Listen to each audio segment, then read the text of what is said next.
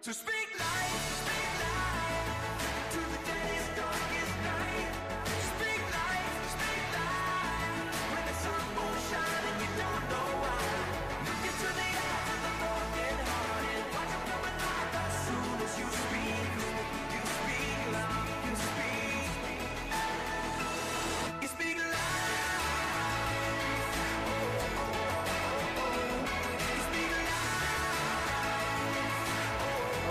John chapter 20 is where we're going. We've been in a series called I Dare You.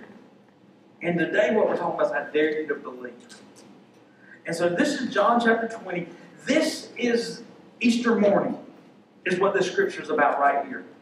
This is Easter morning. This is what it says. It's early Sunday morning, while it was still dark, Mary Magdalene came to the tomb and found that the stone had been rolled away from the entrance. She ran and found Simon Peter and the other disciple, the one whom Jesus loved. So who is that? Who's the other disciple? John. Somebody knows it. Because, you know, the Bible tells us that Jesus told John he's the one that he loves. So the other disciple right here is John. So it says, she ran and found Simon Peter and John, who that would be, the one whom Jesus loved. She said, they have taken the Lord's body out of the tomb, and we don't know where they put him. Understand, at this time, nobody expected the resurrection. Even though Jesus has taught them, even though Jesus has told them that he was going to be resurrected, nobody was expecting it. And so what they believe is that somebody has stolen the body. That Jesus has been put in the tomb and somebody's stolen the body. We'll pick it up in verse number 3. It says, Peter and the other disciple, being John, so Peter and John started out for the tomb. They were both running, but the other disciple outran Peter. So John outran Peter. That'd be like me and Cameron racing. If me and Cameron headed to the tomb, I can tell you who's going to get there first. I would be the one to come with my tongue hanging out saying, help me, Jesus. So it says, so Simon and Peter arrived and they went inside. Well, hold on, verse number 4. They were both running, but the other disciple outran Peter and reached the tomb first. He stopped and looked in and saw linen wrappings lying there, but he didn't go in. Now this would be kind of strange. If you're thinking that somebody has stolen the body, and you walk up to the tomb, you're like, why in the world did they unwrap them? Why have they just thrown the clothes over here to the side? Why have they unwrapped them? You know, this would be kind of a weird thing that you would be saying, what's going on? Why would somebody steal a body but leave the burial clothes? Verse number 6 says, then Simon Peter arrived and went inside. He also noticed the linen wrappings lying there, while the cloth that had covered Jesus' head was folded up and lying apart from the other wrapping. Then the disciple who reached the tomb first went in, and he saw and believed. For until then they still hadn't understood the scripture that Jesus must rise from the dead. In today's message title, I Dare You to Believe. That's what I'm challenging you today. Is I dare you to believe. Matter of fact, that's going to be the most important question you've ever been asked. Is do you believe? Because that question hinges on eternity. If you believe or not, the way you answer that question of yes, I believe or no, I don't believe, that question hinges on eternity. So I dare you to believe. I dare you to believe in the resurrection. So here's what I want us to do as we talk about Jesus this morning. The first thing I want us to look at is I want us to look at the benefits of believing in Jesus Christ. Okay?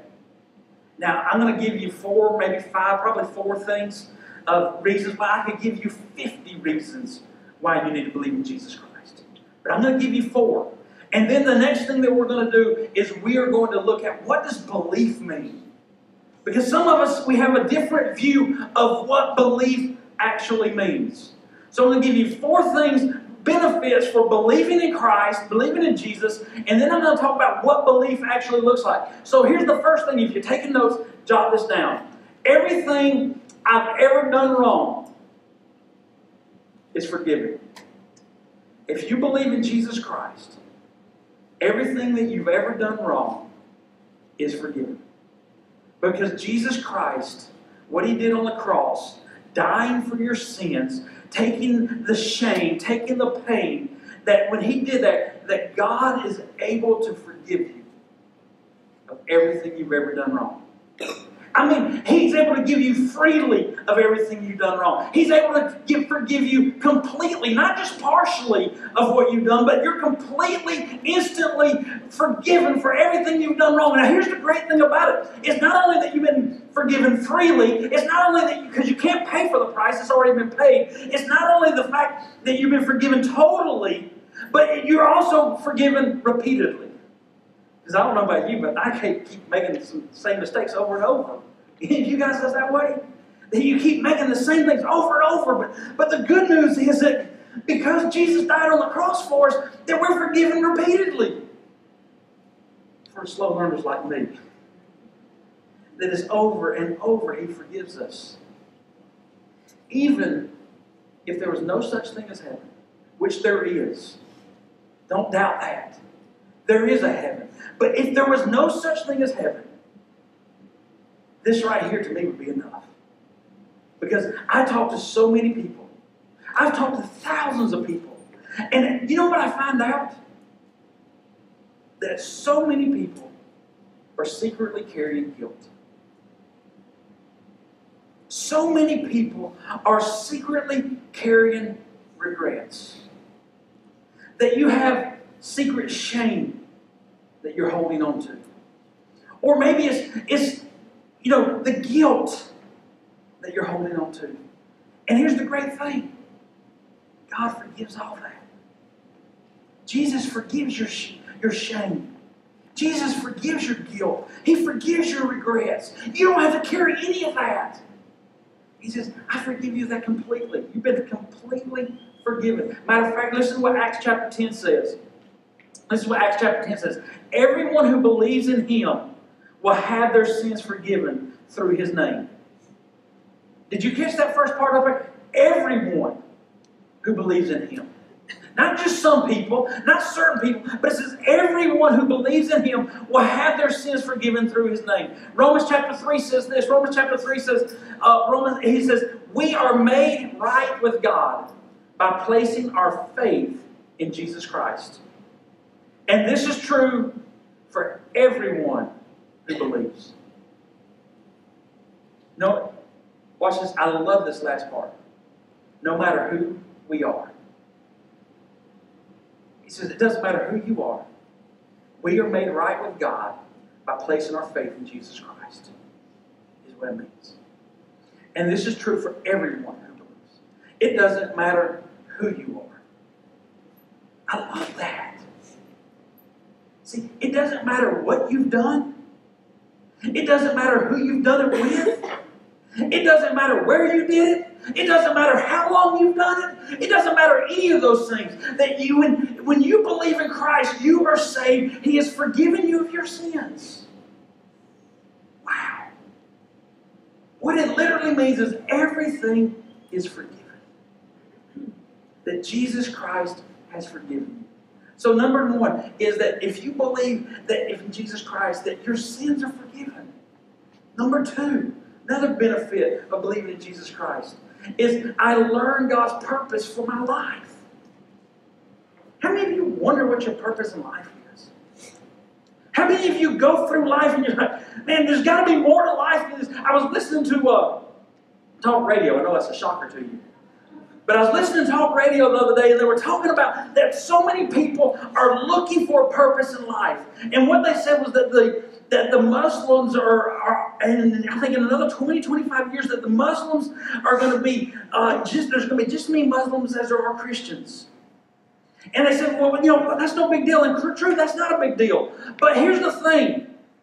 They also brought up ISIS and everything that's going on with ISIS.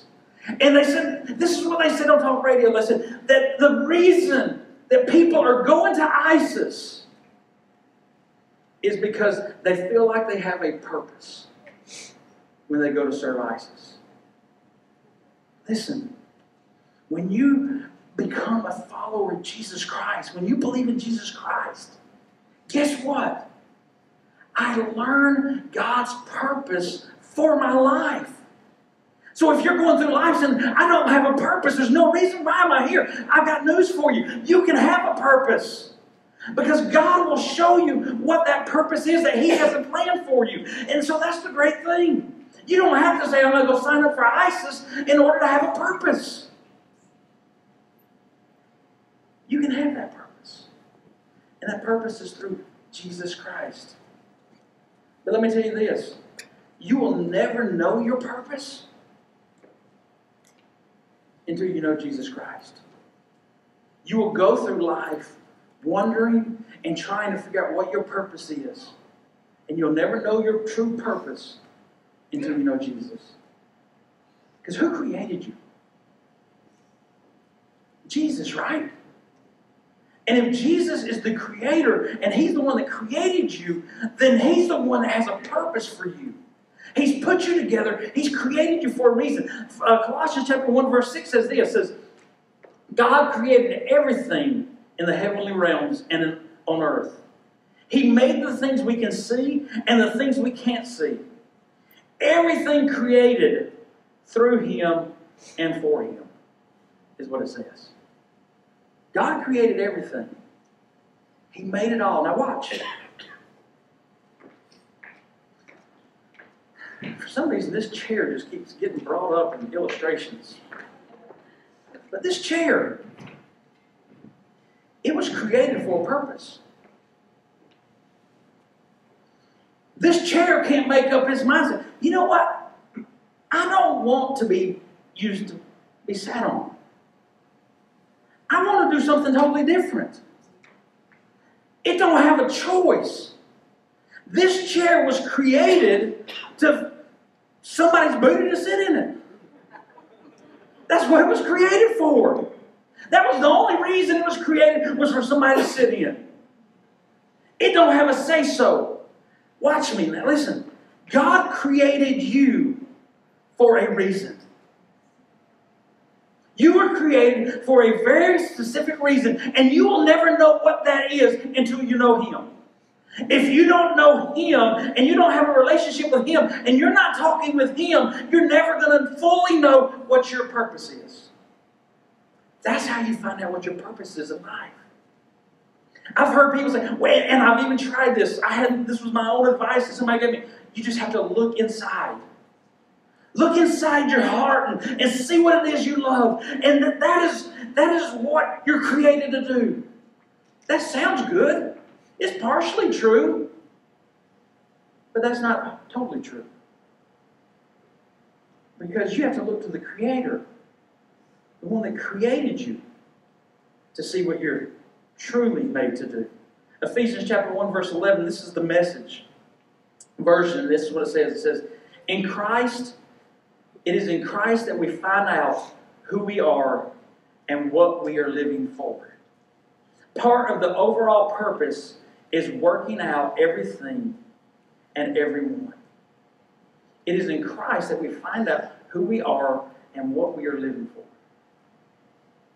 It's through Christ.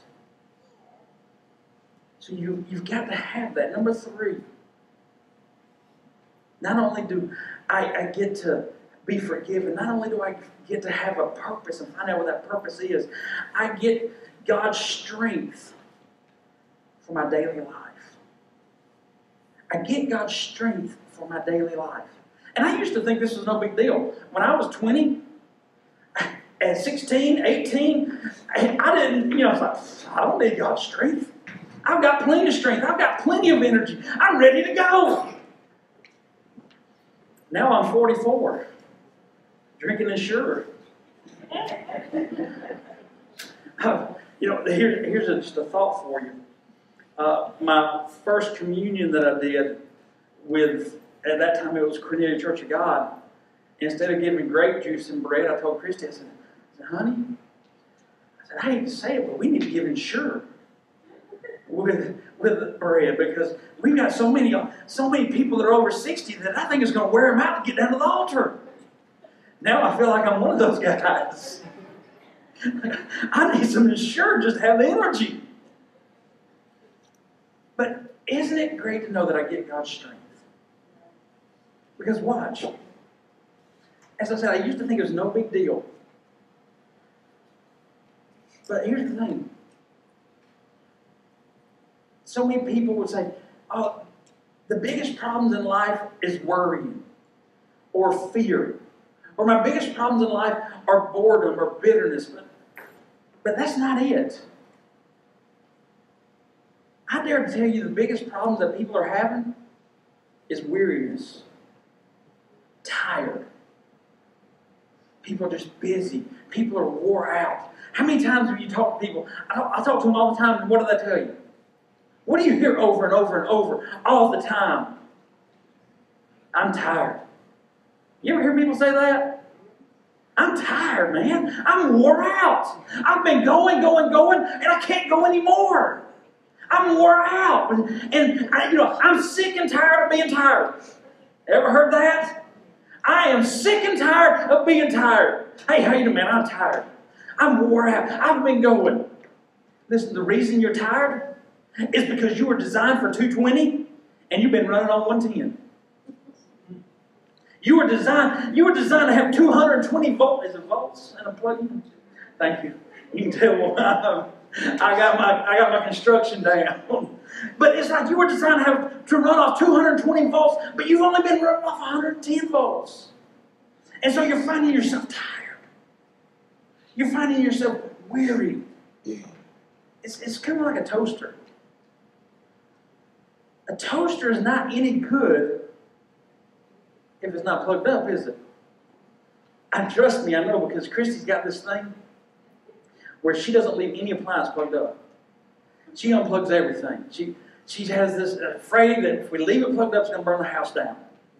So she doesn't leave anything plugged. And there's been more than once I've gone to the toaster and I've popped my bread in and I've hit the button. Come back 5 minutes later and guess what? Nothing. Not a single cotton picking thing. I have to plug it in. But when I plug it in, all of a sudden, it's connected to a power. And as it's connected to that power, the heat starts to generate. And it toasts the bread. And I'm not even going to go into all that. I was starting to get all excited. I thought I was on Food Network channel. But anyways, the same thing with a blender. A blender's not going to do you any good. You can't chop up ice in a blender. You can't make a smoothie over at the cafe shop without a blender, can you? And it's got to be plugged in.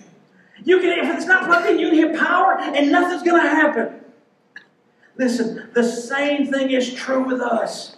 For so many of us, we look like we've got it together. We look like we've connected with the power. We're running around, we're tired, we're weary, we're not making any difference. The reason you're tired, the reason you're weary, the reason you're not making any difference is because you're not plugged into the power.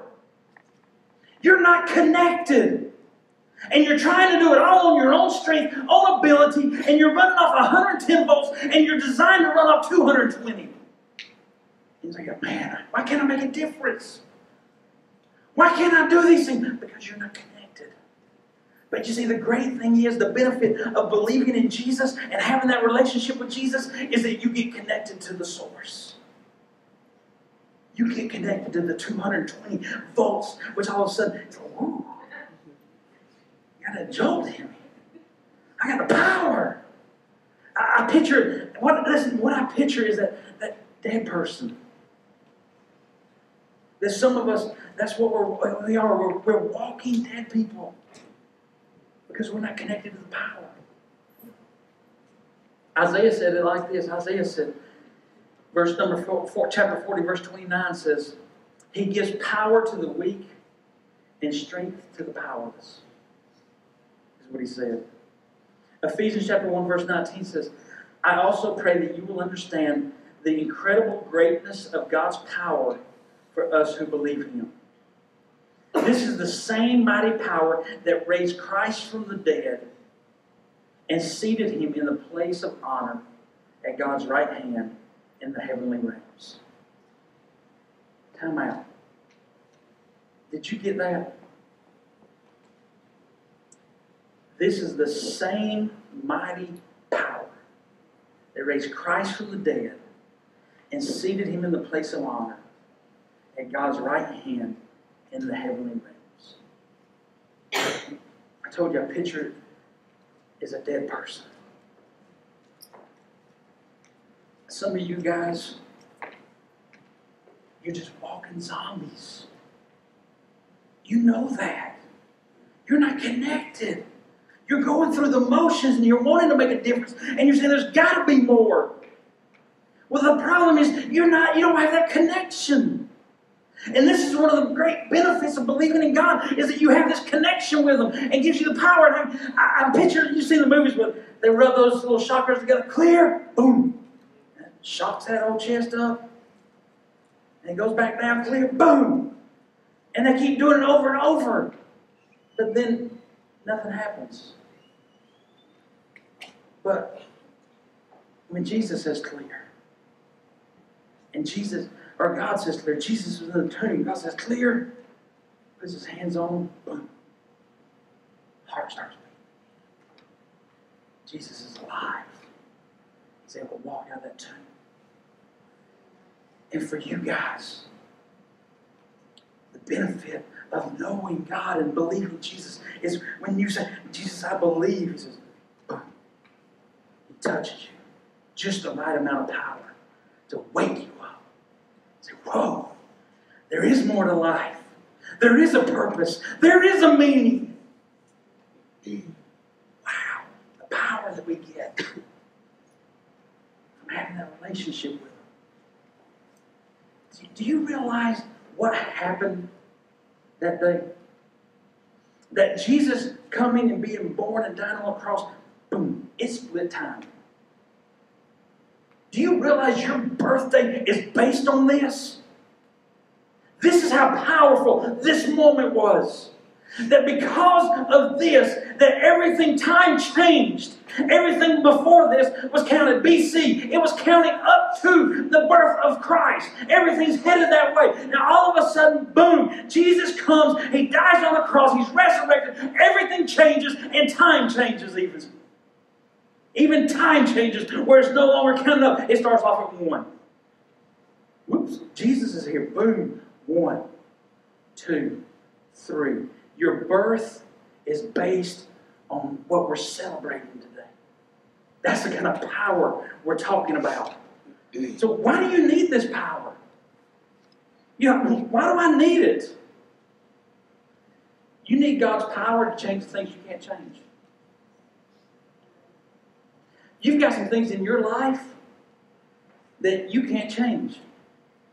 You've got some things, I bet you, I know I do. I've got some things in my life that I just don't like about me. I can't change them. But through the power of God, I can. Maybe it's part of your personality that you don't like. And you can't change it, but through the power of God, you can. You can't change your past. There's things that you can't change your past. There's things you can't handle in life. But through the power of God, you can handle it. You see, that's why you need God's power. That's why you need His strength. You see, when you mess up, you need that power, don't you? And I have messed up, God. When you feel like you're a failure, God, I just feel like I'm a failure. God, I want to throw in the towel. I surrender, God. I quit. Isn't that the time you need God's power? How many of us that we knew, man, were on the verge? Maybe you're in here today and you're on the verge of suicide. Maybe you're in that place where I'm just a mess up. I'm just a screw up. I can't do nothing right. And I'm ready to throw in the towel. I'm ready to quit. I want to tell you something. You're not a mess up. You're not a screw up. And it's not time for you to throw in the towel. that God has made you. He has a plan for you. He has a purpose for you. And through God's strength, through God's power, you can get through what you're going through, and you can find your purpose through believing in Jesus Christ, and you'll be able to make it one day, and you'll be able to look back, and this will be a testimony that you'll be able to share with somebody else. And let me tell you, I've been where you were at. I was on the brink of suicide. I was on the line where I was about to step across, but I found the power of Jesus Christ because He died on the cross, and through that power, I was able to carry on and get past it, and I'm making a difference now, what you'll be able to tell somebody. All because of the power. That's why you need it. That's why you need God's power. Don't throw in the towel. Continue to hang on with His strength. Philippians 4:13, most of us know it. I can do all things through Christ who strengthens me. Let me give you a different version of it, though. A different translation says, I have the strength to face all conditions by the power of Christ that Christ gives me. I have the strength to face all conditions by the power that Christ gives me. Listen, we're not talking about positive thinking. That's not what I'm talking to you about. Where you're like, oh man, I can think that. I'm not talking to you about, man, you just need to reach down, pull up your bootstraps and go. That's not what I'm talking about. What I'm talking about is the power of Christ. Is what I'm talking to you about. Something that's stronger, that can handle all conditions. What kind of conditions are you talking about? I'm talking about loneliness. That when you feel like you're all alone, you're not all alone. You can face that condition of loneliness when you're all by yourself. I'm talking about pressures. Whether you're at work, whether you're at school, whatever it is that you're in, and you feel so much pressure on you that you want to give up. That's what I'm talking about, that you have the ability to be able to face that pressure. Maybe it's in a relationship, where you're in a relationship and you feel like that relationship is so heavy and so much pressure on you that you want to give up, but through God's strength, you have the ability to face that. That's what I'm talking to you about, that kind of strength. The stress that you're dealing with, the guilt, the fear, the shame, the boredom, the bitterness. That you're able to face all conditions, all of these things, not just some of them, all of them. That's what you're able to do. I mean, here's 3 things right here that I've given you that men are like, this is enough right here. We can stop and go home. But the 4th one, which to me is like just shut the front door, let's stop, let's go home, it's good. And that is, I'm guaranteed eternal life. That through Jesus Christ, I am guaranteed eternal life. When Jesus Christ died on that cross, and I believe in Him, and I've accepted Him, I'm guaranteed eternal life. You see, the resurrection proves several things for us. First thing that the resurrection proves is that Jesus is exactly who He claimed to be. He is exactly who He claimed to be. Now listen, a lot of people go, oh, I don't believe that Jesus is God, but I believe that Jesus was a good teacher. Jesus was a great teacher. No, He wasn't. You can't claim to be God and not be God and be a great teacher. Okay? Let me put it to you like this. Let's say I'm up here. My name's Jason. Jason Thornton, in case you don't know. And I'm a good teacher. And some of you could say, okay, I believe that. I believe his name's Jason. I believe he's a good teacher. I can buy that. Or I can stand up here and I say, hey, my name's Jason Thornton. And I'm a prophet of God. And you must say, oh, okay, I buy that. Maybe, okay. But if I stand up here and I tell you, my name is Jason Thornton, and I'm God, at that point, you have to make a decision, don't you? You have to make a decision. I'm going to believe Him, or I'm not. It's going to change our relationship, isn't it? Because some of you go, that man's crazy. He thinks he's God. I ain't speaking to him. Get me out of here. I'm gone. Some of you have to make that decision. If I was to stand up here and I was to tell you that you would be faced with a decision to make right now that, yes, I believe him, that he is God, or that dude's a lunatic. He's a liar. He's crazy. He's manipulating. He's the greatest con man I ever seen in my life. Y'all would have to make that decision, wouldn't you?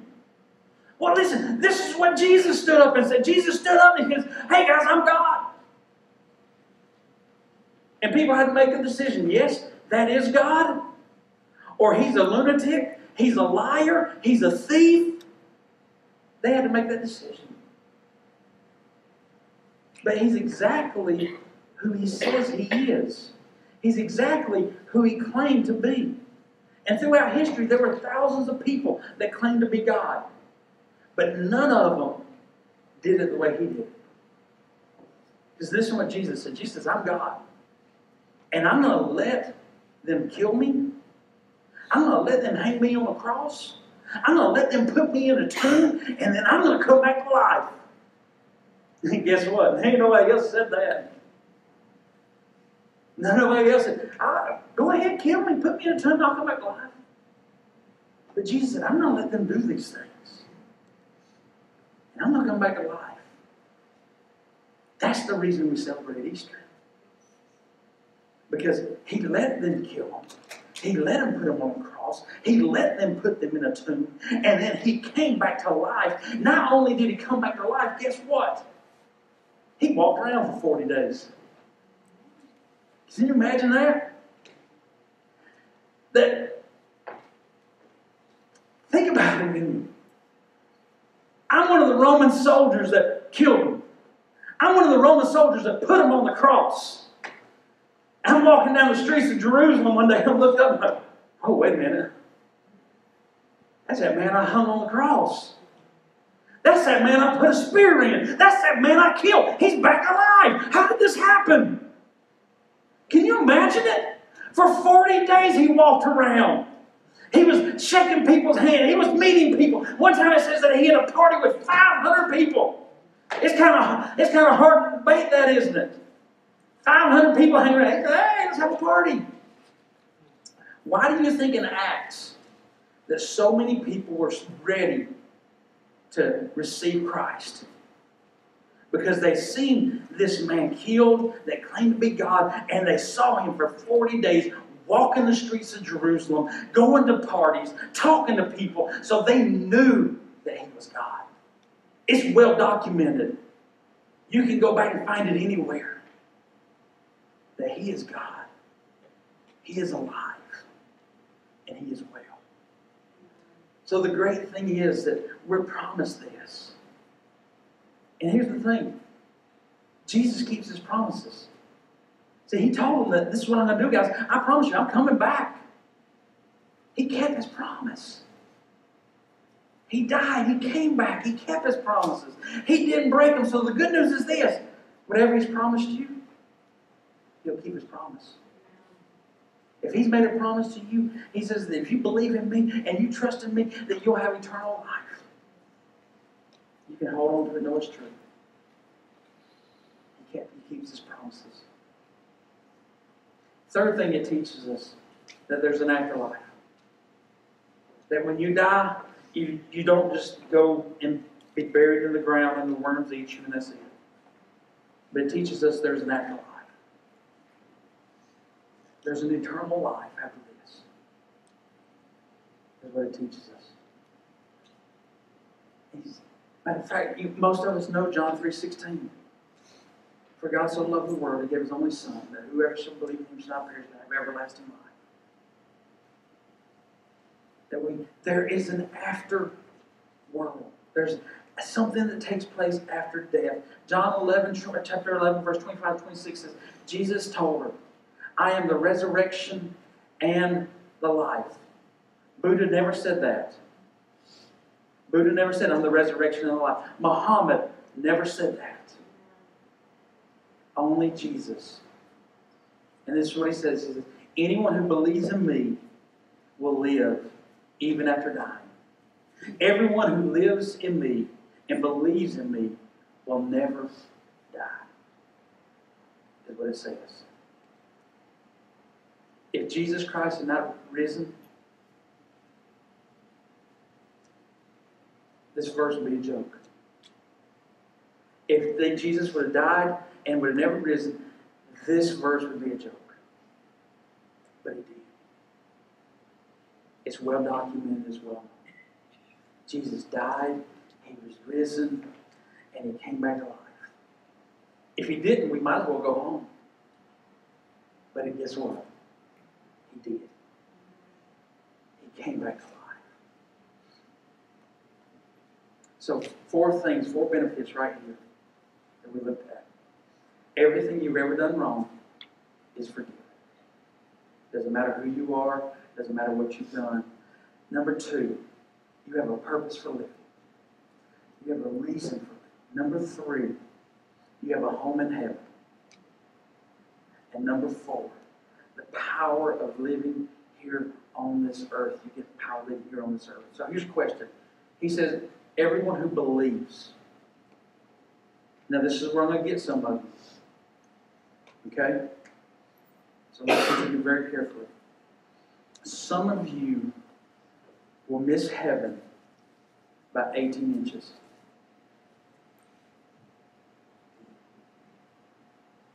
Some of you will miss heaven by 18 inches. Because you have it here, but you don't have it here. You have the head knowledge. You believe, but you don't have it here. I've talked to people, maybe you talk to people and that's, I'm going to heaven. And you say, oh, really? How do you know you're going to heaven? Because I believe. I believe there's Jesus. But here's the problem. Satan believed there was Jesus. Matter of fact, Satan believed it so much, he tried to kill him. He tried to destroy him. So are you following me? It's not enough just to say, I believe it. It's not enough just to say, hey, I believe that there's a Jesus. That's not enough. Even the devil believed that. James chapter 2, verse 19 says this. Do you think it's enough to believe there is one God? Even the demons believe that and tremble. So you're not going to find, but we're not going to find these demons in heaven, are we? We're not going to find Satan in heaven, are we? So just because you say, I believe, does not mean that you're going to be there. You see, when the Bible talks about this word believe, is a different word, a different meaning. Let me put it that way, it's a different meaning. That word belief in the Greek, that word, this is what it literally means. It means to trust, to cling, to rely on, to commit to. That's what that word means in the Greek. When you look at that word belief, he's saying, it's not just, I believe it. Because that's what so many of us are saying. I believe that there's a Jesus. I believe there's a God. But are you clinging to him? Are you trusting in him? Are you saying, man, I've got to have him? You see, there's a difference between knowledge. There's different levels of knowledge, right? That's just like, I know the Kardashians. Any of y'all know them? One of us, a couple of us, we know them, don't we? We can go on TV and watch them. I know a little bit, they have black hair. They're a little wild, a little crazy. But do I really know the Kardashians? I know of them. I know of Tom Cruise. Believe it or not, back when I was in high school, somebody told me I looked like him. I'm not going to tell you who they tell me I look like now, but back 20 years ago, somebody said, man, you look like Tom Cruise. Oh, that was something, man. Talk that old chest out, walk around like a chicken. Yeah, man. Somebody told me what I looked like the other day. So I know Tom Cruise, but I really don't know him. But let me tell you something I do know. Is I do know my wife, Christy. I know her inside and out. I know what she likes. I know what she doesn't like. I know what buttons to push when I want to make her mad. And I know what buttons to push when I want to make her happy. I know where exactly on that foot where to hit when she wants a massage to make her say, stop, just stop. I don't want, just don't touch my feet no more. I know everything about her. I know what she likes to eat. Matter of fact, we've been together more than half her life. I know every detail about her. I even know the gray hair she has. We count them every morning. She's shaking her head. She don't want y'all to know that, but I know them. That's what I'm talking about, knowing Jesus. Do you know Jesus like that? Not where I believe. I believe in Jesus. But do you know him? Do you really have that knowledge of knowing him?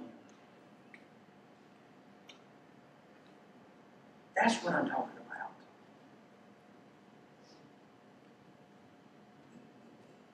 Because Jesus didn't come and die on a cross just so you would believe that there was a Jesus. Instead, Jesus came and died on the cross so that you could know him. And you would have a knowledge of him, have a relationship with him. Me and Christy, we have a relationship. We talk. We fellowship. Do you have that knowledge and really have that relationship with the Lord? I gave you 4 benefits. I could have given you 50. But I've given you 4 benefits of having a relationship with the Lord, of knowing him, of having that real knowledge. And so that's my question to you this morning. Is, do you have that knowledge of who he is? Will you know him? Let's bow our heads. Father, Jesus, you came to this